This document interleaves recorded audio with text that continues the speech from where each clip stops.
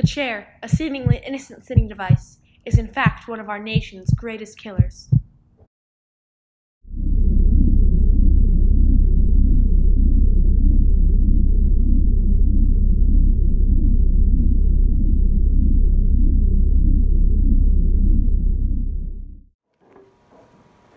In 2010, I was sitting in my office reading an article about a terrorist attack in Austin, Texas.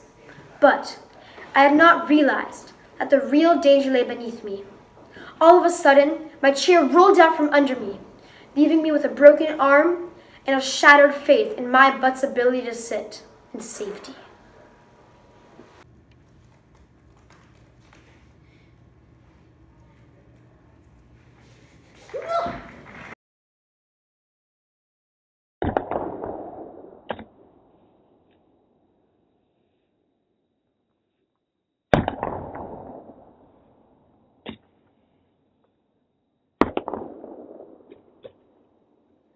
Luckily, my coworkers were able to get to me in time and take me to safety.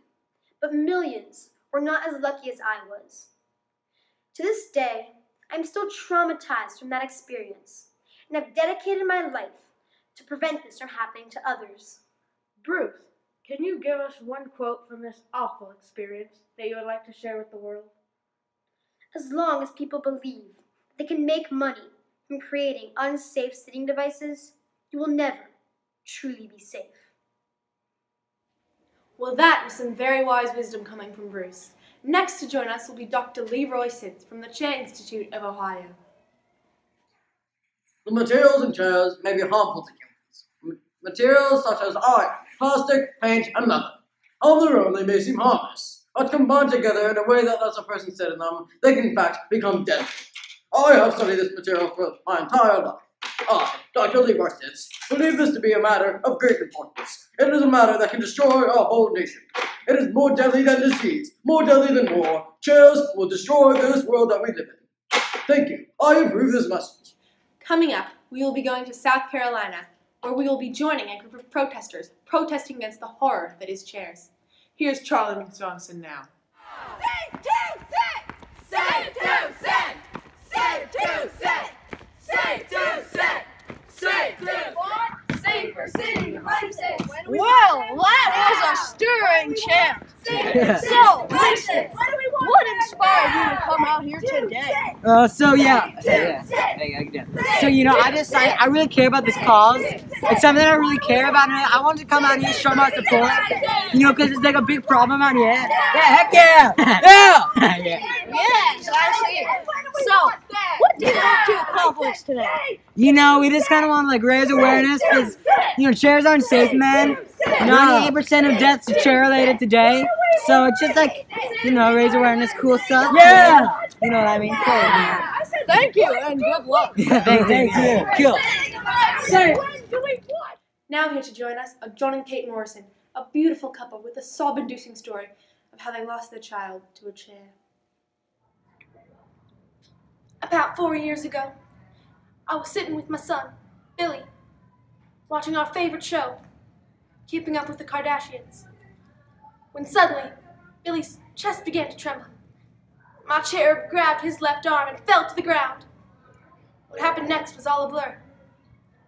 Billy died that day, and even though the doctors say it was due to a heart attack brought on by his morbid obesity, my husband and I continue to believe that the blame lies in the chair he was sitting in at the time. We will continue to fight those chairs and the companies that make them for all of eternity. We will sue them until they don't have a penny left. I'm with my wife 100%. 150%! Yes, of course. As you can see, these chairs are deadly, but let's take a step back and find out just how these chairs are made and what the motives of the makers are. We have been lucky enough to score an exclusive interview with the head of the company, Seats, and More Seats. Here is the infamous Grub Stool, who is currently being held at California's San Quentin for crimes against the buttocks. Hello, Mr. Stu. I'll be asking you some questions about your chair company and your standing Or should I say silly? Now, on the subject of chair danger, I made that one up myself. Funny, now? 9.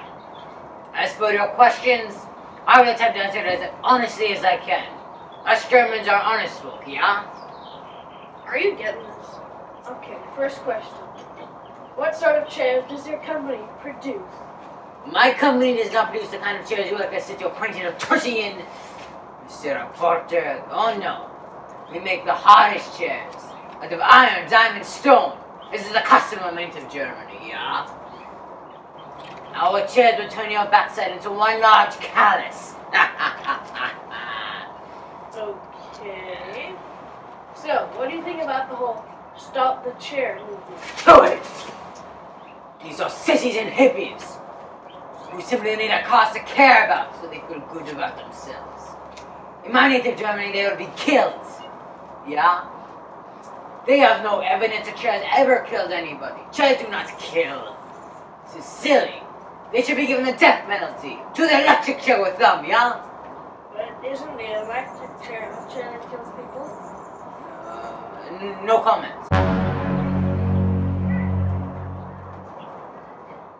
After hearing all of these awful things about chairs, you may be terrified, but you need not be. These chairs can be tamed.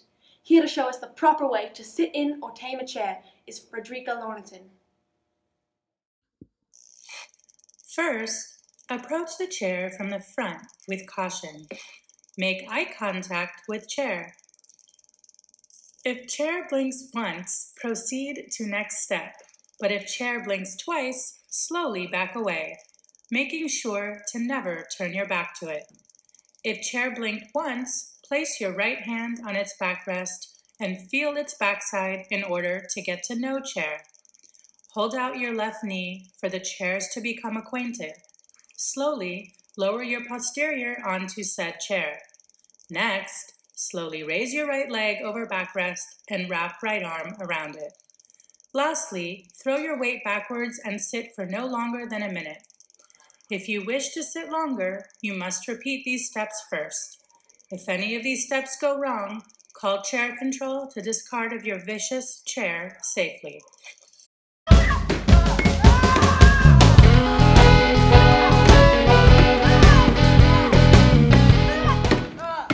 Throughout this documentary, you have seen many things. You met a man who survived a chair attack. You witnessed a couple who lost their only child to a chair. You learned of a man who would stop at nothing to expand his chair empire and destroy the world. And finally, you came to an understanding of what you can do to stop these beasts from ravaging the land. With the knowledge now endowed to you, I dearly wish that you will step up and fight for safety and prosperity in this land. Let the sitting devices that have stopped men from standing up stop them no more. The power is now in your hands. Thank you, and God bless.